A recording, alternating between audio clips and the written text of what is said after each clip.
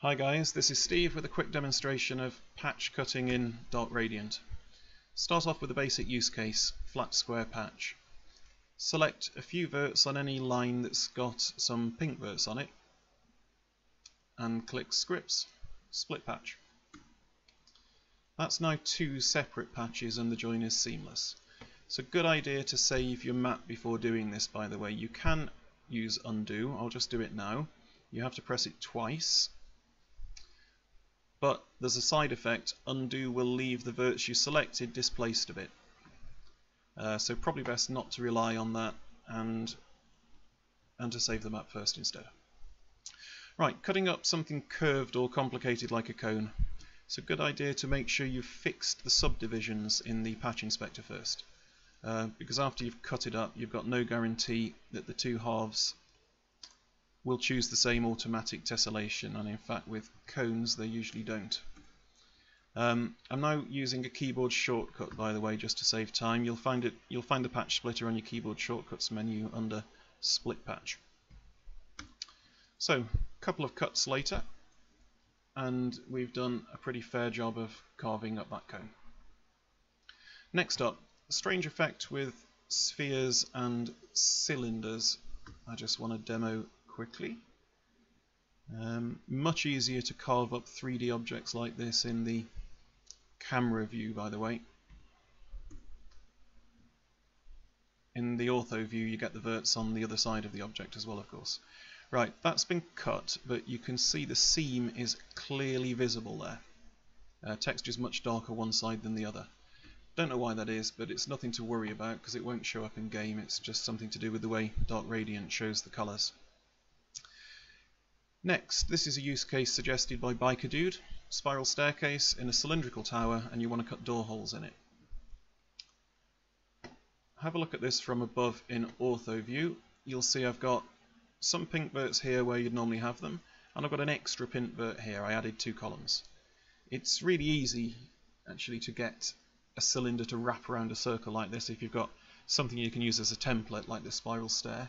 Just move the pink verts to exactly where you know you'll need them, and then move the green verts to adjust the fit. That always works. So on with cutting it up. Top of the door.